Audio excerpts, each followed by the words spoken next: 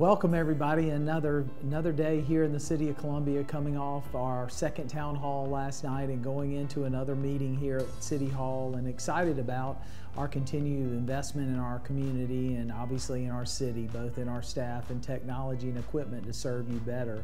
But I'm excited, really, there's one major item I'm really excited about on this agenda, and that is the second bunker gear for our fire department. It finally has come through after a long process to get it here. We finally are being able to fulfill that contract and get that bunker gear out. We're coming down on the heels of a raise for our firefighters, all our unsworn employees, along with the Step Up program for our police department. So really excited about the investments we continue to do.